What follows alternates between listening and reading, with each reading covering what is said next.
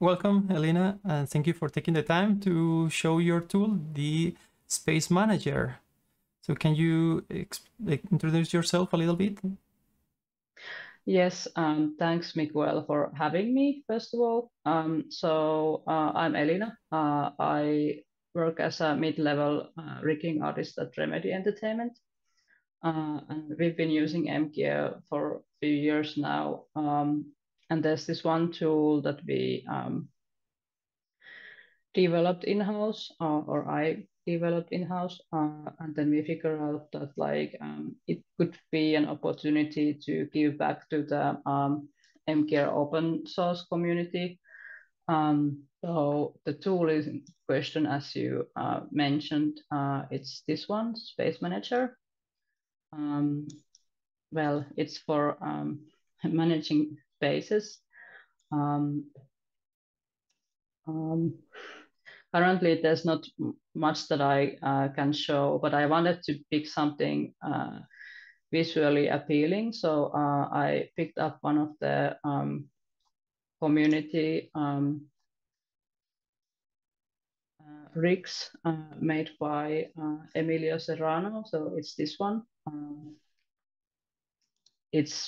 This one is a gorgeous rig. I think done by 2 years ago. Yeah, it did. I think it did a little monster that I think it's the same kind of universe, and some people was using it to make it fight each other. I saw it the other day on Twitter. Yeah, it was great. Awesome. So basically, I picked up this guy, and yeah, it's weapon. And the way to use Space Manager is it basically, I mean, in reality, this gun already has a lot of spaces, but let's say there is none, or we want to add a very special space. So we go here. We add the driven, so the one that we want to drive. Then we want to pick something to drive the actual thing. So it could be this one, or it could be ideally something.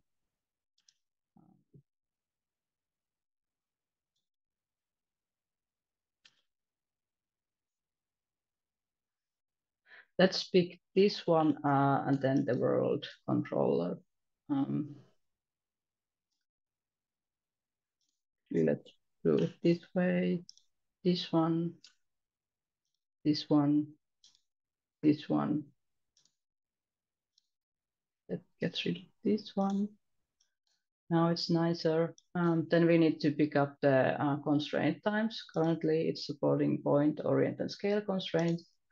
Then there's the setting if we want to maintain the offset or not. By default, on.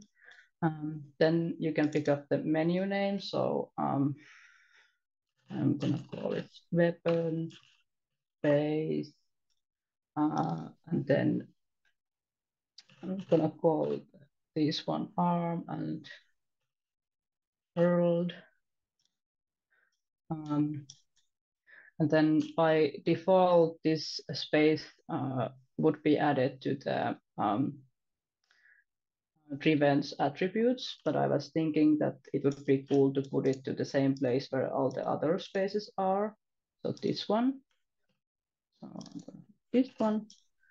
The tool also supports like either enum, so it's like similar to this one, so it's like only on off, or if you want to float so that it's like blending smoothly between two, and then you can use float, but this time we are going to use the enum.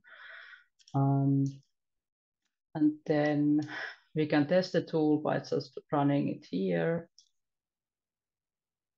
And it did the thing. And now if we move this one, the weapon is moving the hand. And then if we go to the weapon settings, now we can see that it says weapon space arm.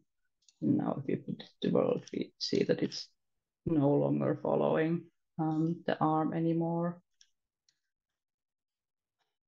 That's and great. Then, and so you can basically add as any, like, as many spaces as you want. And then you can either just use this tool for like any rig mGear or not by running just this button like manually, or the other option is that you can export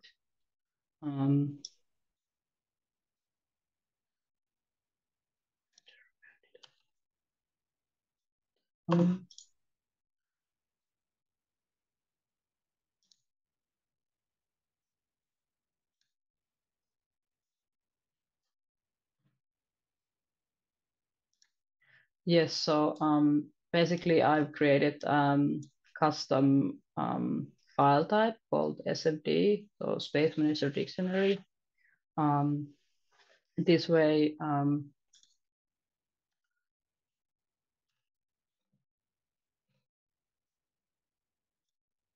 we can save this one, and I will just quickly show how the file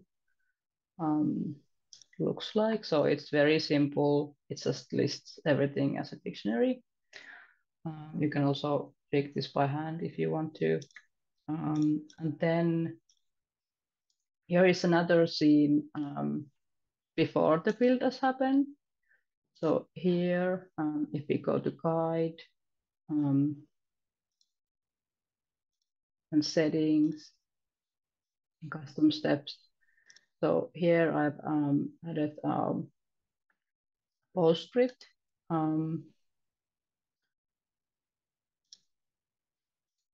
It's very simple. It's just calling a helper function from the Spice Manager. This command is available on the Space Manager's README, so you can just copy the example from here and use that. Then close. You can also see, like, as with all the guides, the data is saved on the guide root. And now if we build from selection, this might take a while. So that's super nice that Emilio included all the data that you need to rebuild the rig. Yes, I mean, this is like it's a treasure. It's so cool to like to be able to see behind the scenes. I only had a very like short moment with this rig, so I haven't even discovered all the systems. But so far, everything I've seen has looked really cool. So here you can see that the step. I used a bit different name for the actual SMD file, but here's the weapon and there's the wrist and the world. So